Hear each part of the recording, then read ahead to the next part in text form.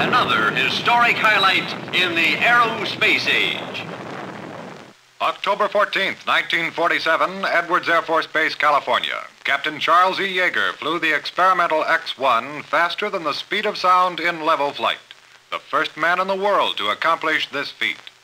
The Air Force has contributed a storehouse of aerodynamic knowledge through this special series of flying laboratories, and also proved once again that it still takes manpower to pioneer and make possible advances in the aerospace age. The rocket-powered X-1 rode in a mothership to the altitude from which it began its run. This spectacular flight was one of the greatest achievements since the Wright brothers at Kitty Hawk. Captain Yeager flew the X-1 faster than the speed of sound in level flight.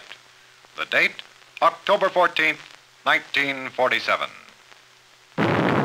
Another historic highlight in the aerospace age.